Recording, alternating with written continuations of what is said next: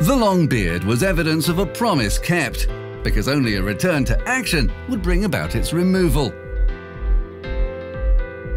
It was the 12th of December 2016. At the Franchi, Francesco Magnanelli's knee collapsed. The captain left the pitch in tears, and his team, out of Europe and in trouble in the league, wept with him. The Puma had been ever present in Sassuolo's greatest era. From the 4th division in Serie C2 to skipper of a Europa League side. But now, at 32, he was forced to start again. After 5 months of work, he was ready.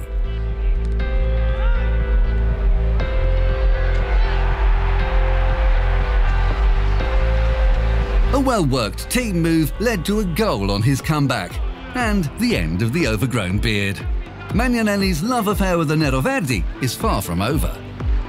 I'm really pleased with how the players are performing, and I'm happy for our captain, who I really wanted to see playing again. We planned that set-piece routine exactly for him. There's no better way to make your comeback than by getting a goal. Former Chievo Verona man Marco Andreoli was also confirming his return from months of going beyond the pain barrier. The defender had ruptured his Achilles tendon playing for Spanish outfit Sevilla, and his career was at risk. But after a year of rehabilitation, he was able to play again. The loss of his father, to whom his captain Mauro Icardi dedicated a goal, added to the strain. But it was Andreoli who helped launch Inter back to winning ways after 8 matches without victory, including 4 straight defeats.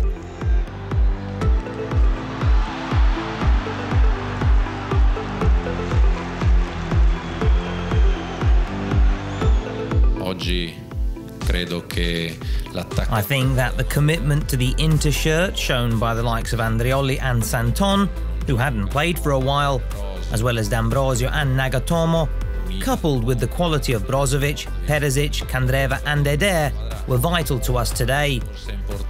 I think that those who ran hard today can become the foundations for the Inter team of the future. Ambire ad essere la base per il futuro dell'Inter.